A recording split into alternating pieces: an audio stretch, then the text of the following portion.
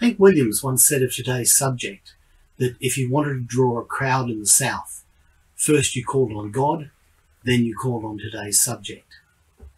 Today's subject once said of Hank Williams, "Son, you got $1 million talent in a 10-cent brain." This is the Righteous Bojambo, and it's time to talk about Roy Acuff.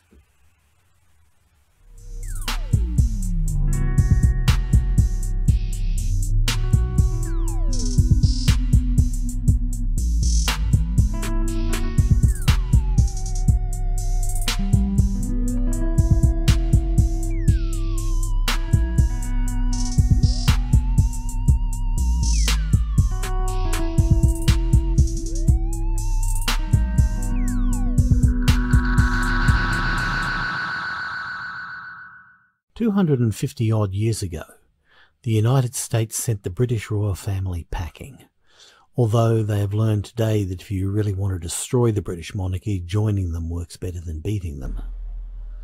But when it comes to music, Americans do seem to have a charming devotion to adding to the corpus of royalty with an entire hierarchy of musical nobility and general honorifics. There's a king of rock and roll, a king of the blues, a king of the swing, and an empress of the blues. 3 kings of New Orleans trumpet, a king and queen of pop, 2 rival kings of soul, an undisputed queen of soul, a king of the surf guitar, a queen of R&B, a queen of folk, queen bee, queen, a king of ska, 5 co-regent emperors of soul, Count Basie,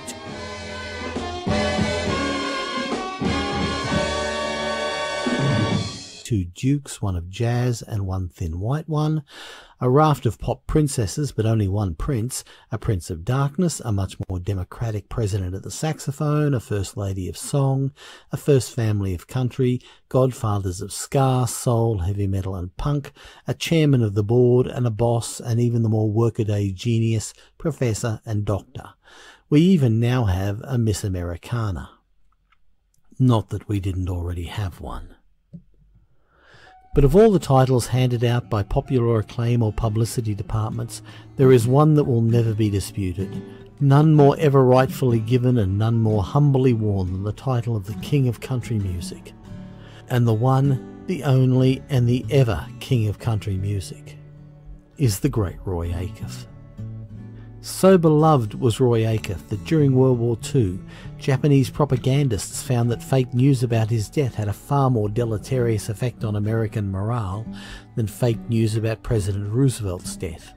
So beloved was Roy Acuff that when he did a tour of California in the immediate post-war years, when California was still considered risky territory for country music, so many relocated and deracinated Texans, Okies and Georgia boys, etc., who had moved west for war work, were turning out for his gigs that local fire departments got to making a habit of closing venues down even before the night of the show.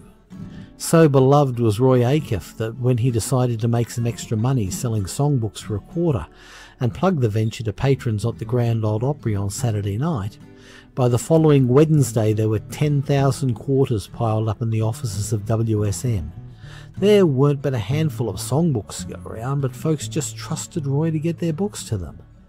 The songbook eventually sold 100,000 copies and gave Acuff the germ of the idea for Acuff Rose Music Publishing. So beloved was Roy Acuff that when Republicans nominated him as a joke write-in candidate for governor of Tennessee in 1948, after both the Democrats and Republicans sought him to run in 1944, he was selected regardless and increased the Republican vote by 7% in a heavily Democrat state. He later said the best things the Democrats ever did for Tennessee was to stop him from becoming governor. Roy Acuff had hit records in 7 different decades. He was the first living person elected to the Country Music Hall of Fame. He was the first country music performer to be honoured with the National Medal for the Arts. He taught Richard Nixon how to do yo-yo tricks. Roy Acuff is such a singular figure that it seems almost trite to say that Elvis Presley is to rock and roll as Acuff is to country. They both took the existing order, amplified it, went nationwide with it, and as their relevance ebbed, Presley's much faster than Acuff's, they came to embody the music they came to symbolise, but with Acuff as a conservative, Presley as a reactionary. Prior to the years just before World War II, country artists had always been semi-professional at best, bound to their rural work and land in the Depression-era economy. Those talented or lucky enough to gain a contract with or on one of the local ensemble radio stations, of which the Grand Ole Opry was the best established and most prestigious, had to be available as required to perform on broadcast nights, usually Saturday night. Now, Saturday was the best night for booking gigs in the honky-tonks, so it made it very hard for performers to arrange any kind of regular income from gigs or tours, because they always had to be within driving distance of the farm, or, as their contract stipulated, the Opry, Hayride or whoever. And the middle to lower tier performers didn't even know when their radio show would require them, often only getting notice that day. Although he is forever associated as the personification of the Grand Ole Opry, Acuff actually quit the venerable institution in 1946, frustrated that they were impinging on his right to earn a living. With that, Roy Acuff was one of the very first performers to make himself a full professional, quitting the Opry, basing himself in Nashville and touring the country extensively. He got involved in music publishing and promotion, assisting the Opry to book its own tours and becoming one of the very first, if not the very first, country artists to promote themselves as a brand as much as an in-person presence. When Hank Williams was fired from the Opry, an act Acuff advised Opry manager Jim Denny on doing, and for which Acuff later expressed great regret, such was his celebrity and the value of his brand, he could leverage a much better contract out of the rival Louisiana Hayride, which allowed Williams to pursue lucrative income streams from touring had he been sober enough to follow through. It was pursuing a missed gig from one such tour that Williams expired barely 3 months after signing with the Hayride, in a story that will one day be told here on the Righteous Bojambo. But this showed the up-and-coming generation of honky-tonk singers, who were to rule country for the next decade, that they could leverage touring to build their following more than the radio, and big radio became a destination for successful acts rather than the only way they could be launched. So, it was an early ride to hillbilly heaven for Hank, but a long and prosperous and interesting to say the least life for Roy Acuff. But to be honest, by the time Hank had moved from the caddy to his silver casket, Roy Acuff had already lived the life of 4 men and had opened the door to country music as a national phenomenon, which the young Turks like Williams were to charge through and create the biggest music in America for the next 50 years. Born in 1903 in Maynardsville, Tennessee, 25 miles or so northeast of Knoxville, to a relatively well-to-do family with a doctor, a senator and the local Baptist preacher amongst his immediate kinfolk. In common with a number of country music performer peers, Acuff was a bit of a jack of all trades, an accomplished fiddler, singer, comic, athlete and boxer. He was also quite the tearaway as a young man, getting himself arrested quite a few times for brawling. After trying his hand at several trades, he tried out as a semi-pro baseball player, making the grade at a Giants farm team until a severe sunstroke ended his career. He turned his energies back to the fiddle, practicing the records on his front porch until long into the night. In 1932 he joined a medicine show where his fiddling and banjo playing made him a popular attraction. But it was his unique vocal technique that really caught the attention. Because Acuff not only sang well, superbly well in fact, but he sang loud, which helped him slice through the din and the ruckus of travelling shows and revivalist meets. Like Charlie Poole before him, Acuff was an adopter and adapter of older musical forms. Acuff channeled the songs and particularly the melodies of the hill music he grew up listening to, and tweaked them to an audience a generation further removed from that which Charlie Poole held in thrall in the mid-20s. After making his name with a big hit in The Great Speckled Bird in 1936, Acuff got to the Grand Ole Opry in 1938, and country music singing pretty much began and ended with him. Blessed with, by any objective standard, a magnificent voice, it was how Acuff chose to sing with it that was the all-time game changer. Hitched to a broad Tennessee accent, he sang out loud, which made him super clear on the staticky radio. His voice was a keying roar racked with emotion, and that quality the Southerners valued most in their singers, called sincerity, and instantly identifiable to anyone from the South as one of theirs. Acuff was one of the key elements in initiating and finalising country music's shift from a primarily instrumental form to a primarily vocal one. Like Bing Crosby or Bessie Smith with the electric microphone, Acuff was a performer who found his medium above all others. Everything about Roy Acuff was meant for the 50,000 watts of mega power that WSM blasted out on Saturday evenings. And no song better spoke to his audience than perhaps Acuff's best loved and certainly best selling record, the Wabash Cannonball. This is my favourite American folk song, and I do consider it that, ever, barring nothing. It's, to me, perfect in every way. The tune is an archetype. The lyrics have a sense of vastness and a hint of mystery. The subject is the weird old America that should never be let go of. And anyone who has any sense of the great myth of America should be able to relate in some way to it. It celebrates a freedom that can exist in vastness, the oneness of an all connected by common threads, and the right of the individual to be aimless on their own terms and at whatever consequence. A much more romantic view of destiny. In his excellent book, Smile When You Call Me a Hillbilly, Country Music's Struggle for Respectability, Geoffrey Lane contends that country music affiliated so readily with railroads as they were a reflection of a Southerners clinging to their pride of place and the certainty of return there, much the same way as songs reflected their religion and their sense of kin and their pride of region. Lang also contends that country train songs tend to travel east-west-east and blues songs south-north-south. Subsequently, country music began with trains. From the wreck of the old 97 to the Carters to Jimmy Rogers to Hank Snow to Hank Williams's I'm So Lonesome I Could Cry train to Johnny Cash and Merle Haggard, there were railroads to heaven and railroads to hell. The first performer on the Grand Ole Opry was D. Ford Bailey, who performed Pan American Blues, a train song. The Southern didn't cross the yellow dog, but the L&N was king. And Acuff, especially in his 1947 recording, catches a moment when history, particularly the migratory history of America, was on the turn.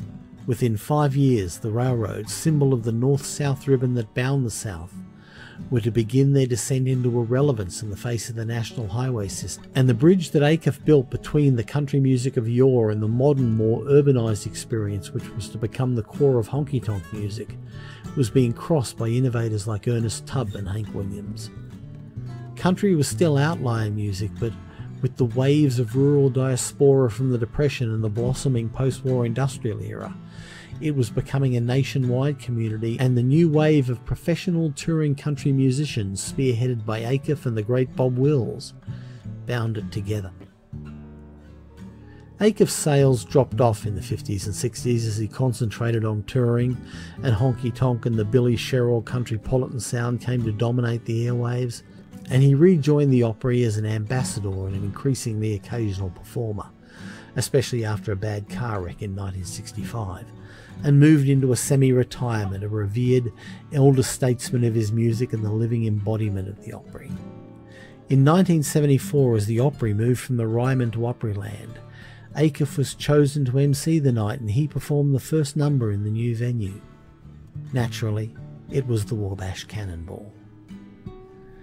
Acuff probably didn't realise what he was doing, or necessarily the importance of what he was doing in the context of the industry and social changes going on around him. But it was his gifts and his self-respect and integrity that shaped the music such that it could survive them and prosper through them. Most likely he wouldn't recognise the travesty that country music has become since his death in 1992. But anyone who knows what country music can and should be knows it simply has to go back to Roy Acuff, and it'll all start again. Country music could not have chosen a more fitting or gracious king. Good Morgen, meine Freunde, wie geht es Ihnen? I hope you found this week's presentation to be interesting and that it piqued your curiosity. Who are your favourite country singers of all time? Who do you consider to be the rightful king of country music if it's not indeed Roy Acuff? I would cherish your thoughts on that. In the meantime, grab a plate of biscuits and a cool beverage and settle down with the playlist that's listed underneath this presentation. So until the next time we gather together in good company, or until the nasty YouTube police shut the channel down, you keep listening to the good stuff and you stay righteous.